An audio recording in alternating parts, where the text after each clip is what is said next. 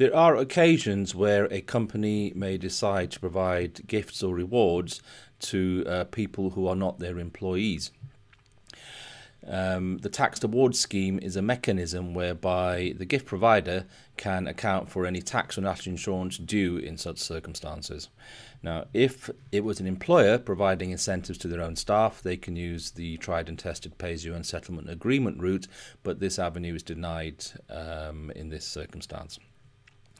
To enter into a taxed award scheme, the gift provider must contact HMRC and enter into an agreement of the types of gifts that they wish to provide, and also an agreement of the amount of tax and national insurance that they will pay on behalf of the recipient.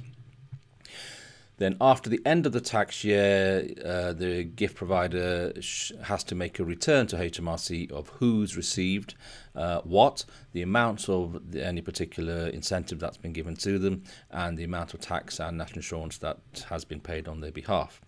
Similarly, the recipient also needs a statement, a certificate from the gift provider showing them the total amount of the award that they've in receipt of, and also the amount of tax that's been paid on their behalf.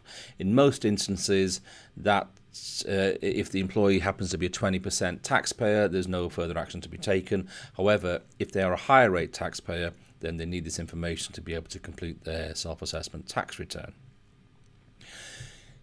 If you require any more information about this subject or any other employment tax related matter, please do not hesitate to contact us. And before we go, you may be interested to find out more about different areas that HMRC can delve into the next time they visit you. So to do so, please click on the banner above and register for our free webinar on how to keep safe from HMRC.